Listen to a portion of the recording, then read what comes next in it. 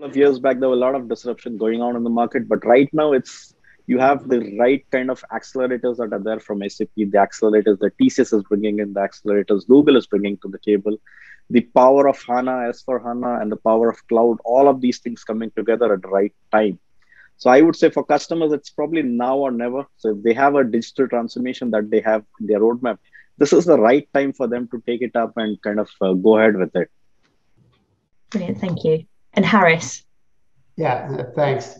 As I think about what our customers are faced with, they're faced with an ever-changing environment, a geopolitical environment, an economic environment, and it's really important that they are agile and nimble and that they have complete visibility across their enterprise.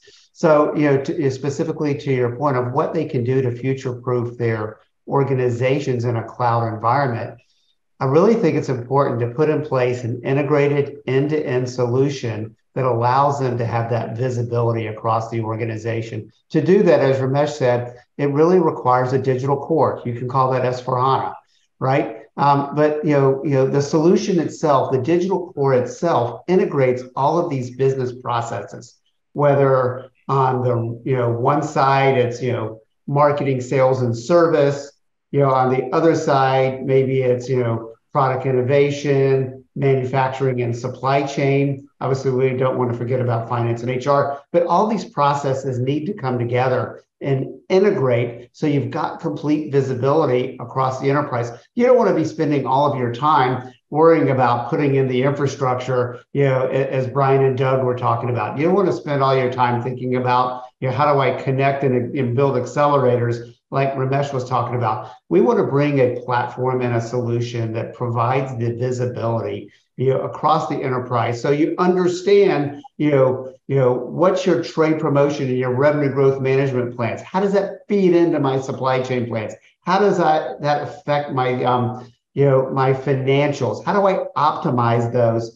And last but not least, how do I take advantage of this modern platform that brings in artificial intelligence, machine learning, you may call it RPA, so that I can be more efficient in my organizations, right? How do I do more with less? How do I do it faster, better, cheaper, and get better insights? So these are some, some key things that we think about and that we love our clients to continue to dive into. So hopefully that helps. Brilliant, thank you. And Doug? Yeah, I mean, I think it's, would be the same for all the three companies on here, is that it's a customer-centric approach, right? We're all about the customer at the center, every one of us, as we work day to day with our customers. And from my perspective, when I talked about limitless data and merging up the data, it's about really kind of meeting the customers where they are and where they want to go. So they're all starting and maybe want to stop in different places along the path, but it's really for all of us to give the right guidance on where they are today and where they would like to go, and being very flexible in that approach. And the cloud can really enable you to enhance your SAP environments or enhance just your overall data insights across the board. I think we've talked in the past on some of these webcasts about Home Depot as one of our key examples, where they've created this whole interconnected retail environment, leveraging all the tools between SAP, their SAP move to the cloud, enhancing that with a limitless strategy of data and getting all those signals. And really, it was meeting them where they wanted to be and then moving forward. So it's really a customer-centric approach, is my final takeaway. Great. And last but not least, Brian. I would say we've seen a major chasm get crossed in the sense of, for years, technology enabled the business strategy. I would submit to you now, technology is very much a part of the business strategy. And I think the message, especially in CP, in retail, is be bold. The coalescence of these three parts, like, we've only gotten better in the ecosystem at delivering solutions. You've heard about the pre-built content, the clean core, the modern architecture, the speed by which we can deliver these, SAP's amazing business process platform.